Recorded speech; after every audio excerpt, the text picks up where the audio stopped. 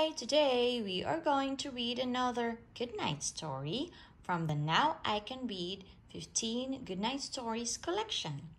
Our story today is called Mole Finds a Home. Mole lived in a long, dark, damp tunnel. He did not like his home. "This is where we are safe," said Father Mole. "It's fine for us." "It is not fine for me," said Mole to himself. "I am leaving."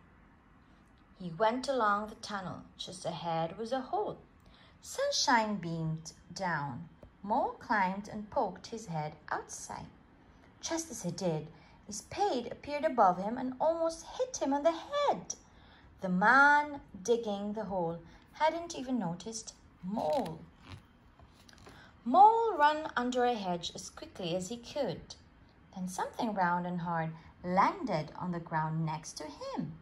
"What a hit!" came a voice. "Where did the cricket ball go?" Mole ran off and escaped down a rabbit hole. "Out of our home!" cried the rabbit. "You are frightening my babies." Poor Mole! Suddenly he felt very lonely and tired. Then he heard a voice he knew. "So there you are, Mole. Where did you go?" It was Father Mole. "I found a lawn," panted Mole, "but a man didn't notice me and almost hit me on the head with a spade. Then a cricket ball just missed me, so I ran down a hole and a rabbit shouted at me." "And now you are just in time for dinner," said Mother Mole. Mole opened his mouth to speak again.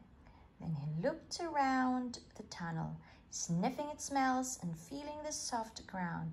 It was so good to be home.